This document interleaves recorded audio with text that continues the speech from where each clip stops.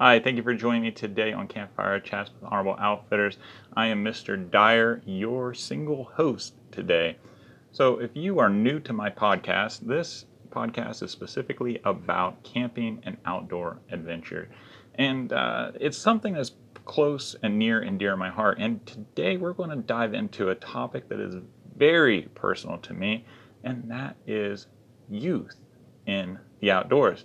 Now, if you don't have a kid, or maybe you're not a kid, that you're listening to a podcast, but this hobby that we have, it's something that's so special to us. We all love outdoor adventure, whatever it is. Maybe it's camping, maybe it's hiking, maybe it's fishing or hunting, backpacking. Like there's so many different options out there for outdoor adventure.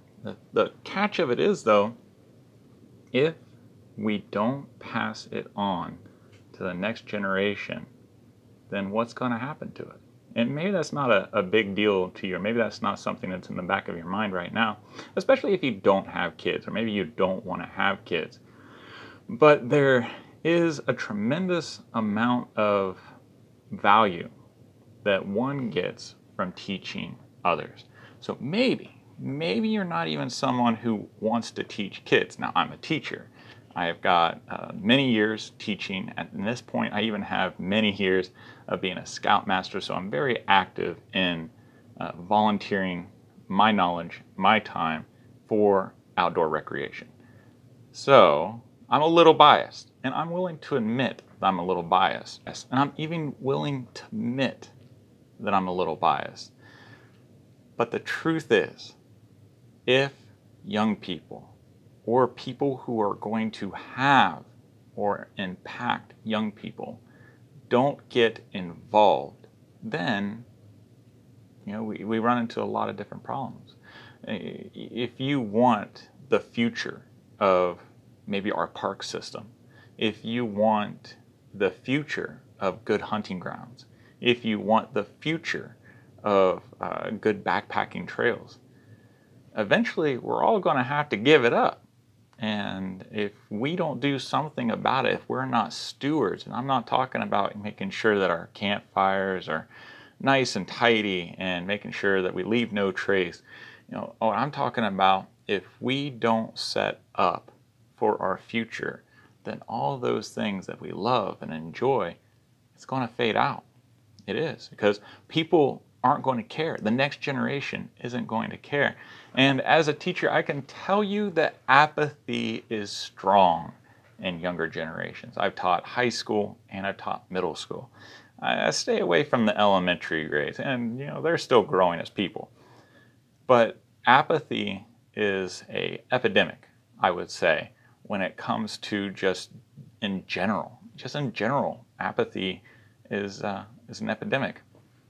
But the thing of it is it can be fixed. And the best way to fix apathy is to expose people to the benefits of whatever it is they're apathetic about. So that means we need brave men and women, people who are responsible, people who are qualified or maybe wanting to be qualified to try to make an impact on the next generation. And that's what we're getting into, because that's the problem that we are tackling in this particular episode.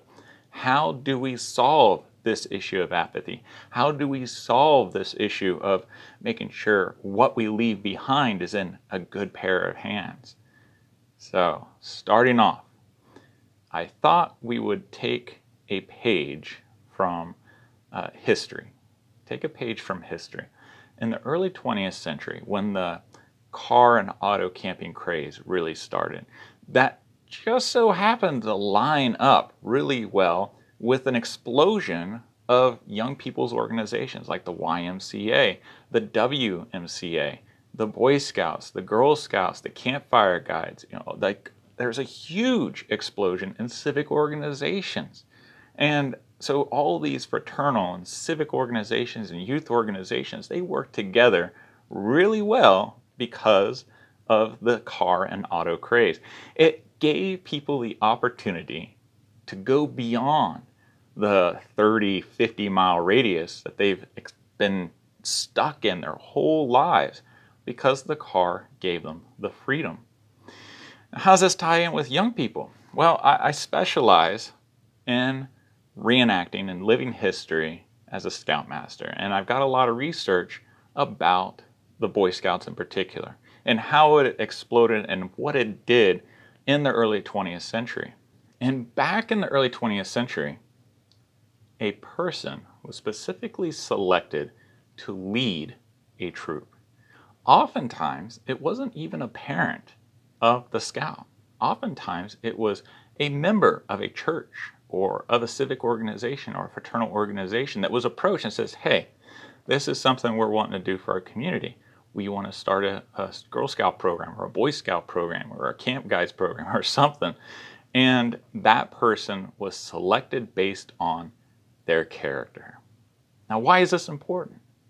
Because character is something that isn't just born. It has to be exemplified.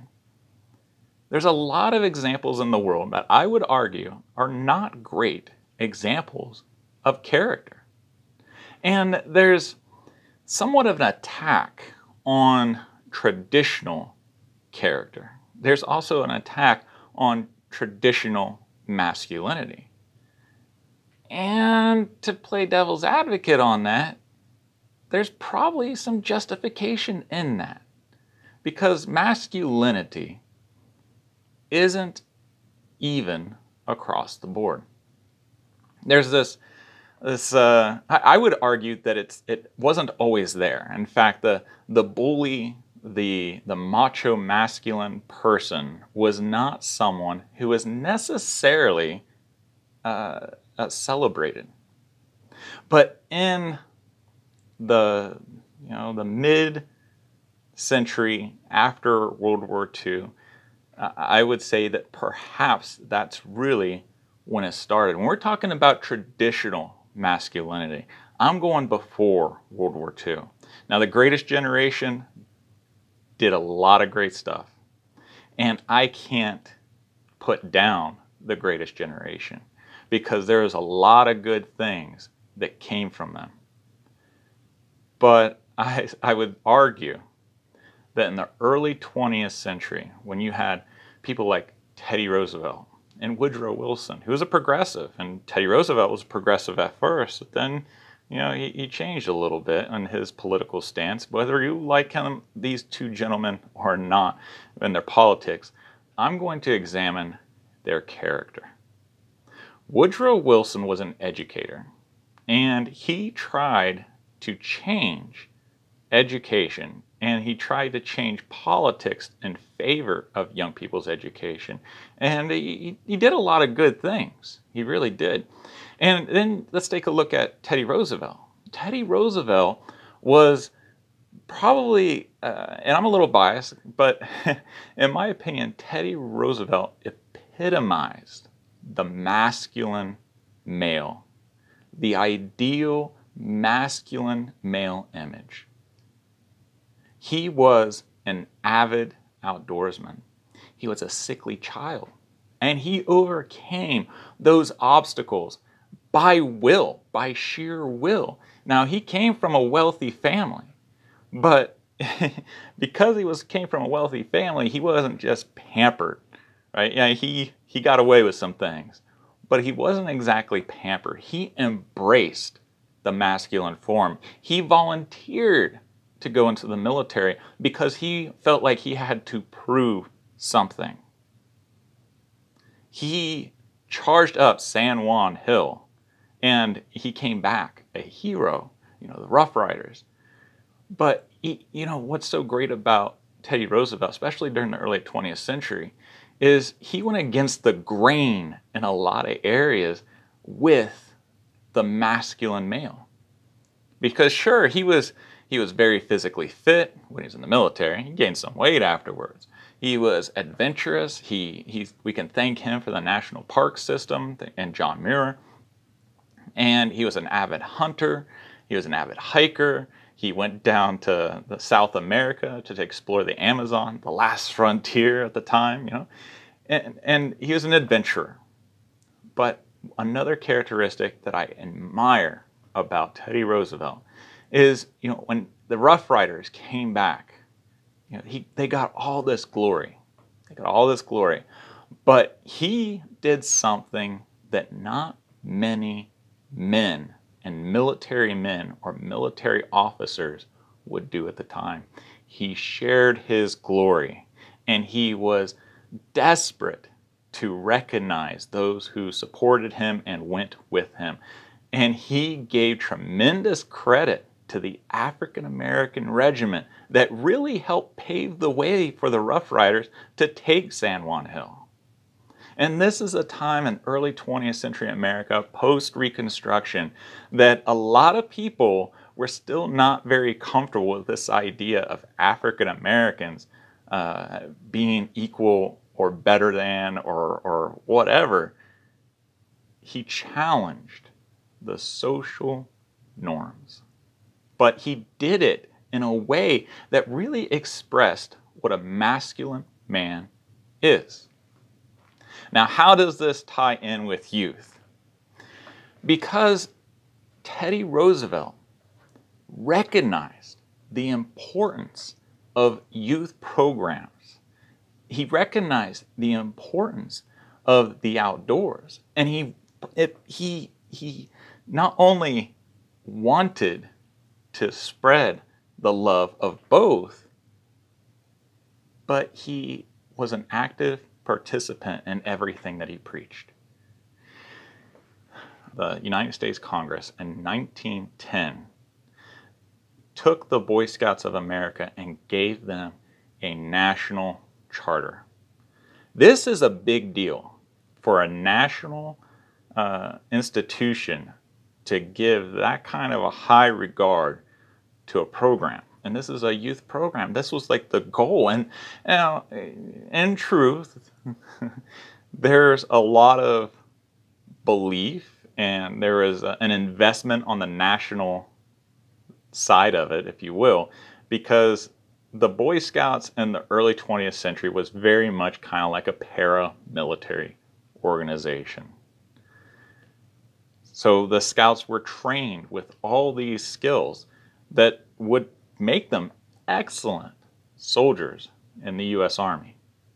They went scouting, and I don't mean just like Boy Scouting. I mean like they went scouting out for animals and enemies, if you will. They would use the staffs, and they had drill with the staves and the staffs. They even had whistle drill. They did tracking. They did the semaphore flags and Morse code and all these other things, map making, all these other things, because it would set them up well to be in the military. And what's really cool, how this wraps around to the greatest generation, and from a historical perspective and from a teacher's perspective, this is what I always tell my students: if you ever want to see how things are going to progress or how things did progress, you add or subtract 30 years. Because it takes a generation from birth to being about 30 years old to really make an impact on society as a whole. So the Boy Scouts started in 1910. If you were born in 1910 and you're old enough to join the Boy Scouts at 13 years old, okay, so that would be 1923. By the time that World War II came around, then you were an active scout. So our greatest generation was born and lived during one of the earliest times of not just Boy Scouting, but all those youth programs. And I want to give credit to the Girl Scouts too, because the Girl Scouts did very much the same. Now, when I was a kid in the 1990s, believe it or not, I grew up in the 1990s, my beard and everything. Teaching's a tough job. It's rough on the age. But in the 1990s, the Girl Scouts that I was around and I got to meet and got to know, the camping aspect for the most part was gone out the window. The program had changed drastically. Now, there are still some Girl Scouts who go out and actively camp. And I mean outdoors. I'm not talking about camping inside museums or inside buildings. I mean like actually camping outdoors with the tents and the campfires and the whole shebang. But in the 1910s, 1920s, Girl Scouts did traditional camping. And of course, they focused on a lot more, if you will, quote unquote, feminine roles. But they were also very active in outdoor education. And that education prepared them to do what they needed to do in the 1940s. It gave them a civic responsibility. It gave them the skills that they needed at the time. It provided the leadership skills at the time. All these things, in a lot of ways, are missing from our society. And I'm not saying that our kids should join up a paramilitary organization. That's not what I'm saying at all. But I do believe that we need to go back to the beginning. I think we need to go back to the basics and the origins of these programs. Maybe not put such a focus on drill, right? But if we go back to the origin of these different youth organizations and we find out why they were successful and why were they booming, we can identify what is working today in society and what's not working today in society. So we need adults, we need young adults, older adults, people who know and who have the character, who are willing, if nothing else, to learn how to take young people outdoors and train them. Teach them how to properly hike. Teach them how to build a fire. Teach them tree and plant identification and animal identification. And of course, teach them leave no trace principles. All these different things are really important in securing our natural resources, because if we don't have people who love to spend time outdoors, then in the future those resources aren't going to be here because people aren't going to fight for them. It's just going to seem like something that's extra, something that be sold off, something that can be developed. It's no big deal. No one's using it, right? So where do we start? We got this need, so how do we solve it? Well, the simple answer is find some type of youth organization that already exists. There's lots of them out there, including the Boy Scouts, the Girl Scouts. There's the Baden-Powell and the Rover Scouts organization. There's, of course, 4-H. 4-H is a fantastic organization, but we can find one of these organizations that are already established. We can go through the appropriate training, because youth protection training is extremely important. You know, we're dealing with our most precious resource, and that is our future, our children. So if you want to go through with this, and of course if you have the background, and I don't mean the experience background, but if you have the background to pass a background check and get the appropriate training and follow the appropriate guidelines, then join one of those organizations. But if you have a young person in your life, maybe it's a nephew or niece, maybe it's a cousin, or maybe it's a really good friend and he has a kid, and you and your friend want to take that kid outdoors, and you can be kind of like the big brother uncle to help them, then you can do that. But I want to again reiterate that safety is really important. Of course, you don't want to just start some organization yourself and not have the appropriate training, not have the appropriate insurance and things like that, because things can go wrong. Kids slice their fingers all the time. Kids get burnt all the time. Kids are kind of clumsy. You know, their brains are not always fully developed to handle dexterity exercises that they may need some practice in. But if this is something that you are interested in doing, then I encourage you to seek out the different groups, go through the training, and pass the background check, and get involved one way or the other.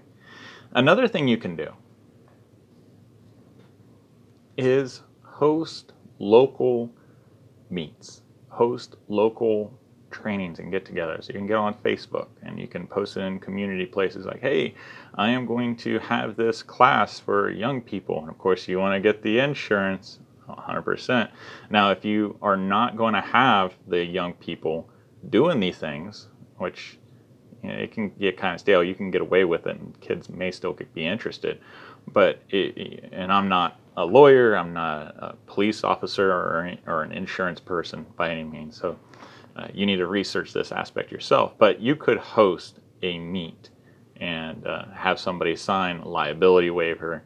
So what you teach them, they can't be held against you and things like that. That's why it's nice to have an organization, because you already go through all that, and those organizations have the insurance to cover you. But you could have clubs and meets, good friends come together, and you just do it with the parents right then and there. So you could teach the parent, and the parent could teach the kid. Then it's on them. As long as the parent is using their tools, and the parent is using whatever it is that you are exposing them to, whether it be using a knife or starting a fire or cooking, things like that. As long as your stuff is not involved and it's consensual, well, then I'm sure you'd be fairly safe. Again, you want to check into that for legal purposes. My point is get these young people out there. And if you don't want to work with young people, then work with adults. If you have the knowledge and you want to make an impact on the future, host an adult only group meet, teach them the skills. That way they can go out and do the skills with their kids or something like that. Getting the appropriate training is really important. There's lots of great schools out there that now teach outdoor skills, and you can get quote unquote certified. Of course, there's the Pathfinder School, there's Coalcracker School, Blackie. It runs an online program, I know, Blackie Thomas, and there's many others. Out here in Ohio, we even have Waypoint Survival.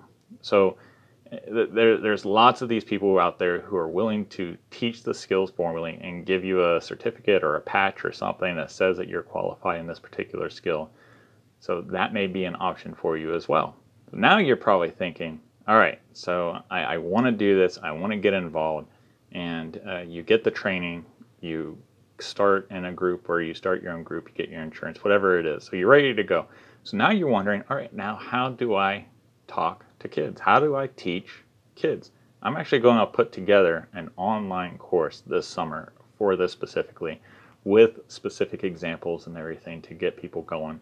But it's not terribly complicated. Now, as a teacher, I'm trained in a very particular way, but school style education does not always line up with outdoor style education. I've been a scout leader for, I think 8 years in my own son's programs. 9 years in my own son's programs. And I was even a leader after I went through the scouting program, an Eagle Scout. And I'm a professional scouter. I took the oath and everything. I was actually a district executive and a senior district executive. So I've got a lot of training in this, along with my formal education as a teacher. The number one thing that I can suggest in helping you teach a young person is break things down and get down to their level. Seriously, like that is the number one thing, because most of teaching is all about a relationship. Now you may be thinking, if I'm going to run a one-day class, how am I going to get a relationship? Well, you got to break them in. You got to have like an icebreaker type activity or something that's so simple that they get success right away. Just think about you. If as adults, we're a little bit more tolerant to failures, but young people are not. Young people need to develop that tolerance over time, and they need to experience success to kind of get them hooked, if you will, to move on and build up their tolerance when they fail. There's nothing wrong with failing, and I think that's important. That's one of the beauty points of outdoor education. I think resilience is created and built because of outdoor education. I really do. Seeing my scouts fail in lots of different ways, and they have fun doing it, and they may really struggle and get irritated at the time, but then it turns around and comes back as stories, and those are the best stories and the ones that they remember. And then when they complete the challenge, when they are successful, they just light up and they laugh about it, and it's just a completely different thing than, say, traditional classroom. Now, in the traditional classroom, when I see the light bulb go off because of critical thinking, then that's the same thing. That's success to me in that regard. But in outdoor education, it's all about them leading themselves a lot of ways to the success based off of practice, time and time and time again. But you have to give them the taste of success first, so that they get excited about it and they want to know and learn the next step. And the best way to do that are baby steps. It may seem painfully slow, but that's what they need. And you need to give them the reward of the success as they go. And when you start seeing them falter, encourage them and cheer them on. There's lots of ways you can do that. And when it gets to the point where you see that they're getting ready to break, you need to step in and you need to support them in whatever they need so they get the success. Now, some young people will get really frustrated and rather quickly and not be willing to try. A lot of that has to do with how they're raised, but also it could be because of their learning ability. Learning abilities, especially with young people, make a huge impact on their tolerance level of success and failure. So the only way to get that is you have to get to know them, which goes back to the relationships. You have to build a relationship. You have to know what do they know and what do they not know, and are there any gaps in between.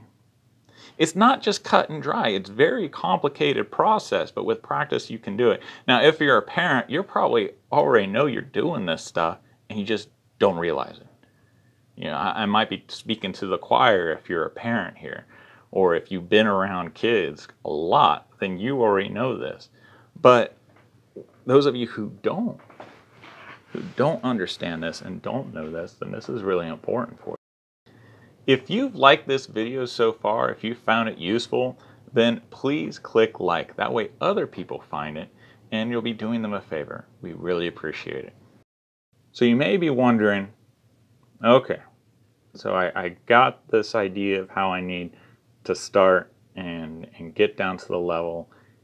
What can I actually do? What are some examples that you may be tempted to start out with knife work because that's exciting. But there is some inherent danger, obviously, with knife work. So depending on the age of the child that you're working with, which I'm going to suggest going with the scout age of a third grader. A third grader seems to overall have the maturity, the manual dexterity to handle a knife. Now, if you have a child and you're familiar with that child's ability and their maturity, then that could be adjusted. But a good, safe age is a third grader because of their mental maturity and their physical dexterity. It's something that a lot of people may not realize, but your brain is not fully developed and your manual dexterity and everything, even though they're really good with their hand-eye coordination on a video game, their manual dexterity may not be where it needs to be yet. So the scouts, they suggest that you carve something out of soap. So you teach them how to handle a knife, the rules of the knife, and you carve something, anything, out of soap. Soap is soft, and you can use a butter knife if need be. That way, if something happens, they're not going to cut their fingers off and there's not going to be blood everywhere. It's still going to be a struggle. There's still a lot of techniques that you can teach them, like a stop cut. And you can teach them how to make a saddle notch or a 7-notch, or you could teach them how to make curls and how to pitch the angle of the blade and seeing how that may affect it. Now, I wouldn't suggest the last one until maybe they're a little bit older and they really care and want to know more about that, because we as adults take that for granted. I think that we're like, oh, let's get these perfect feather sticks and let's get all these nice curls and the fuzz and things like that. But a kid just wants to see the big picture and as fast as they can. So using soap to get the basic cuts in would be a great place to start. And then you give them a chunk of fat wood. Now, they're not going to make those notches and stuff in fat wood, because fat wood being resinous and so hard, it's going to be really difficult to get the results that we want. But when it comes to making the shavings they can start a fire with, then a chunk of fat wood's a good place to start. Because using fat wood, you know it's going to light pretty easily, and they get that sense of success. So then you tell them, like, oh, great job. Look at what you did. This is awesome. Fantastic. You celebrate it, and you make sure that they're excited about it. And then you're like, all right, so now that you know this, are you ready for the next step? Let's make it just a little bit harder and see how they react. And you can tell based off of their facial expressions and their frustrations if they're even ready. So even if they make a fire the first time, they may not be ready yet to grab a dry piece of wood and start making shavings and a feather stick to see if they could get that to light. They might not. But if they get frustrated quickly, then take a step back again and focus on one thing that's going to be successful. Just one thing. And maybe that's a notch. And when they make that notch, you're like, wow, that's a fantastic notch. Let's see what we can do with this notch. And you show them how you can use it for a pot hanger. You can show them how they can use it for a trap. You can show them how they can use it for another tool, or to join two pieces of wood together and make a piece of furniture or something like that. So you want to celebrate it, and you want to show them how they can use it. And the best thing to do is show them multiple ways of how they can use it. Now, as they go on and on, set challenges and checkpoints for them, saying, okay, so this is our goal. So now that you know how to start a fire with fat wood, you can get it lit with a ferro rod or flint and steel or a match or whatever it is. Now we're going to make a particular type of fire. Maybe it's a teepee fire. Maybe it's a lean-to fire or a cabin fire or whatever it is. And you explain to them the purpose of those different fires. You know, a teepee fire is really good for light, but it's not necessarily the most ideal for cooking. So if you're getting this ready so that you guys can have a campfire and roast some marshmallows and throws a lot of nice light, then yeah, do that. And you're like, look how bright it is around our camp. We can see our tent over there. We can see our backyard lawn furniture over there. You know, this is really nice. Puts off a lot of light. Now, what would we use a lot of light for? Is this really putting off a lot of heat? No, not really, right? Unless you make it really, really big. But, you know, that light could be a signal fire. So if we get lost, or if we are on a fishing trip on the shore and we want a lot of light so we can get the fish off the hook, then that's what this is good for, right? So you give them examples, you give them reasons to do it. And as time goes on and they learn all the different fires, the different techniques for whatever it is you're teaching them, take them out and ask them. So when you set up a camp, you got the tent up and everything, you go to them, you say, all right, so what kind of fire are we going to make today? And have them think. There's the critical thinking exercise aspect of it. And they say, well, I guess we're getting ready to eat. So if we're getting ready to eat, then I should probably make a cabin fire or a lean-to fire. That way I can get the coals burned up really quick so I can make something to eat really quick. Cool. That sounds good. Let's do it. Or maybe you guys already ate on your way there and you got the tents and everything set up and you're just wanting to sit back and relax and enjoy each other's company. Well, what fire are we going to use then? Well, let's make a teepee fire. That way we got lots of light. Maybe it's cold weather and they're thinking, I'm really cold. I need to get a lot of heat. So, well, let's make a long fire, and we'll put up a backboard. That way it reflects the heat towards us. You know, like there's lots of things like this, but The main point is you got to do baby steps, and there's going to be plenty of times that they're going to lose their patience, they're going to lose their train of thought and fail. They're going to fail, and they're going to get distracted, and they're going to fail. And there's nothing wrong for them to fail. If they fail, that's okay. Again, ask them, like, all right, that's okay. That's all right. We can fix this. Well, what do you think we could do better? You never ask them what they did wrong, okay? Don't use that kind of language, because that kind of language, especially in today's society and how I think society pushes us, if we did something wrong, then we're either in trouble or we failed. Now, failure has got a bad reputation. So if they're in trouble or they fail, they're going to internalize that, and they may shut down on you. So let's ask them, well, what can we do better? What can we do next time to improve? How can we make this successful? And then that opens the door to them explaining it to you.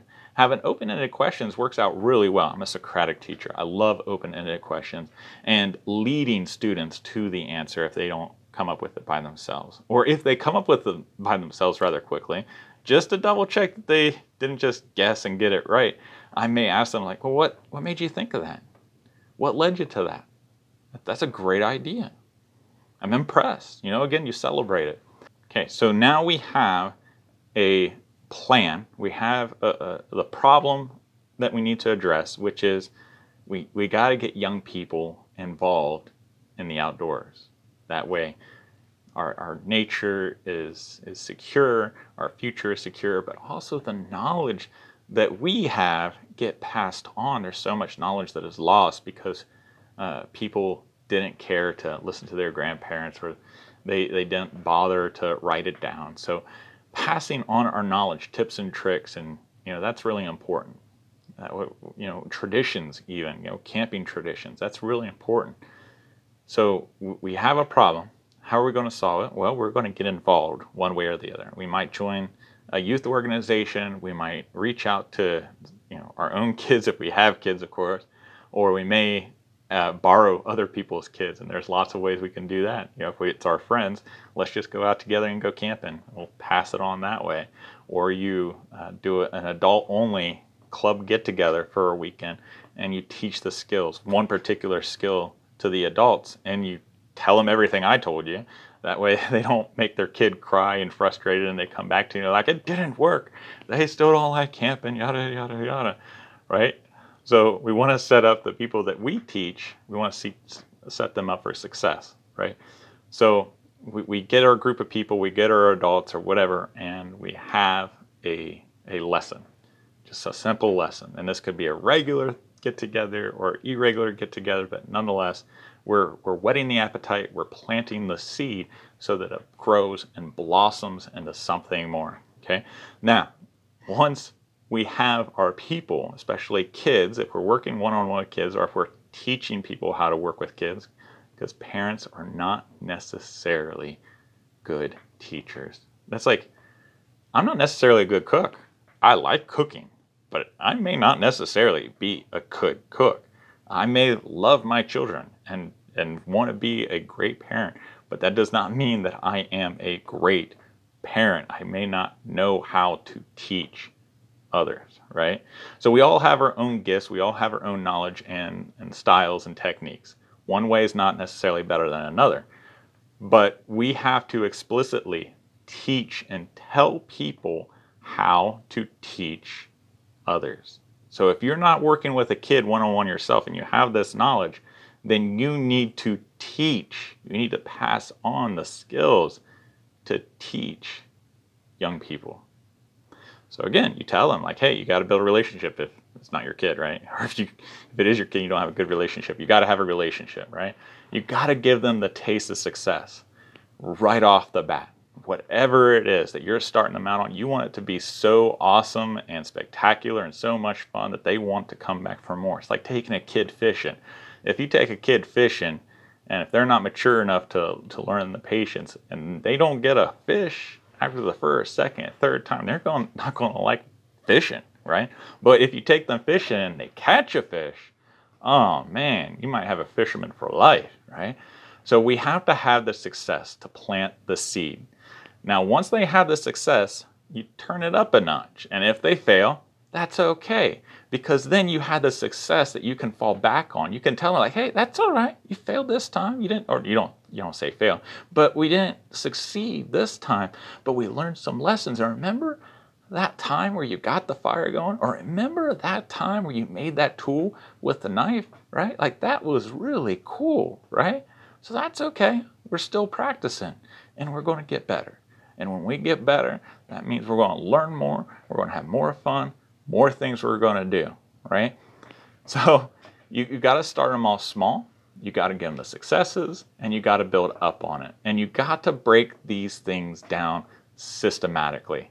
You can't just tell a kid, all right, we're going to make a stop cut if they don't know what a stop cut is. You got to use the vocabulary. So you're going to show them. Oh, yeah, let me take a step back. So there's this thing that works really well. It doesn't matter if you are teaching kids at school, if you're teaching your kids at home, if you are teaching your employees, if you're a manager or a business owner or something like that. It's called the EDGE method. Okay? The EDGE method is perfect. It is the best method to really teach somebody a skill. Okay, so the E stands for explain. So you're going to explain what it is. You're going to explain what you're teaching them, and you're going to explain how to do it. So if you are teaching a kid how to tie a square knot, for example, you're going to say, all right, so today we're going to learn about the square knot. The square knot is used to tie two pieces of rope of the same size. And we can use this knot as a first aid knot, to join pieces of rope together, to extend it, and we can use it to bind things together. But the nice thing about the square knot is it's really easy to untie. It's strong and it's easy to untie. And how you tie it is you take your pieces of rope and you are going to cross them over each other.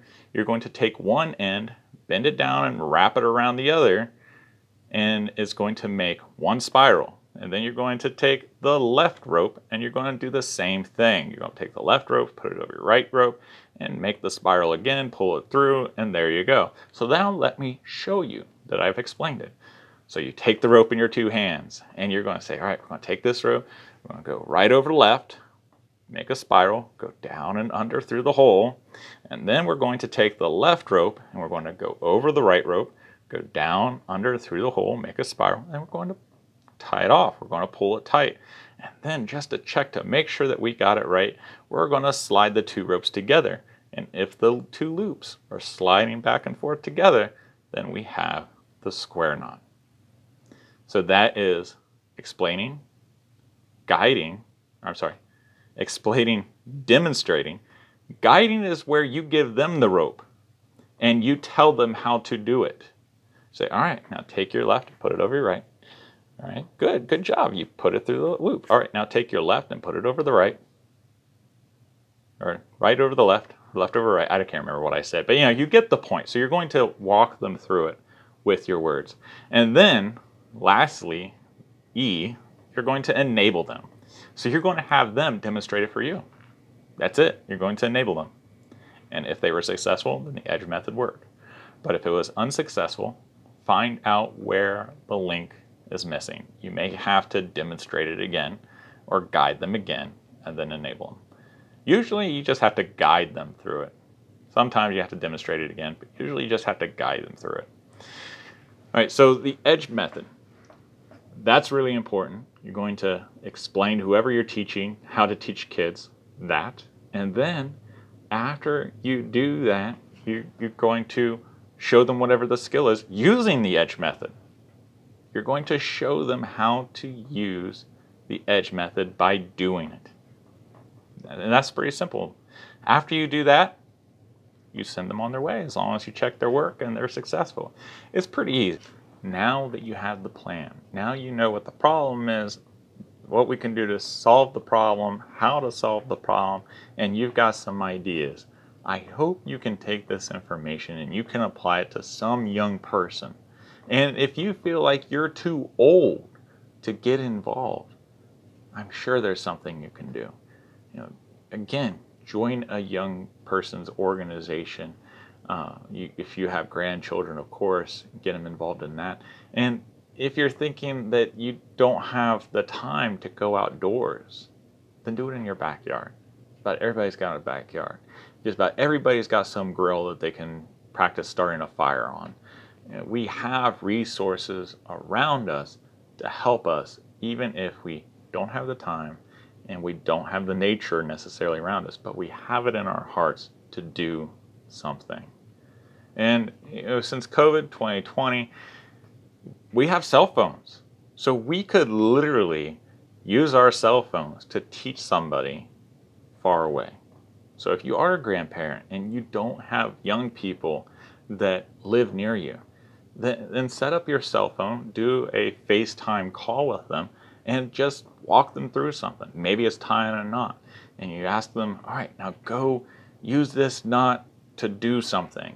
Maybe if it's the square knot, for example, have them tie 2 sticks together with a square knot, or have them tie their shoes using the square knot, or have them tie 2 rolls of blankets together with a square knot, because that's a bedroll. That's going way back in early 20th century when kids didn't have sleeping bags. They were just too expensive. They didn't have the resources to do that. So they would just grab blankets and they would roll them up, put their goods in the blankets, throw them over their shoulder, tie it at the end, and that was their backpack.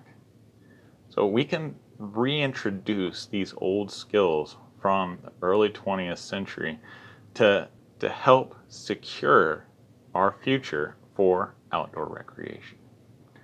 All right, now, if you've liked this podcast, if you've liked this video, please click like. That way other people find it. We really appreciate it. Don't forget to follow. Hit the follow if you're following this podcast. That way you get all the new up-to-date stuff. This is on all major podcast networks, even on YouTube. And don't forget to visit my YouTube channel, my website, www.honorableoutfitters.com. And here's an exciting thing. I am starting a newsletter. Now, the newsletter is going to be a once-a-month newsletter. It goes out to your email. The link to it is in the show notes or description below, so that way you can sign up for it. I'm not even asking for your name, just your email. And I'll send that out to you. It's going to have tips and tricks. It's going to have up-close pictures of things in my historical collection with some small articles and things like that. It's another way of trying to encourage and help people to get outdoors. Like this month's newsletter has several meal plan ideas, just to go out for the weekend. And it's talking about rucksacks and things like that. So if you're interested, don't forget to click that and you can sign up for it.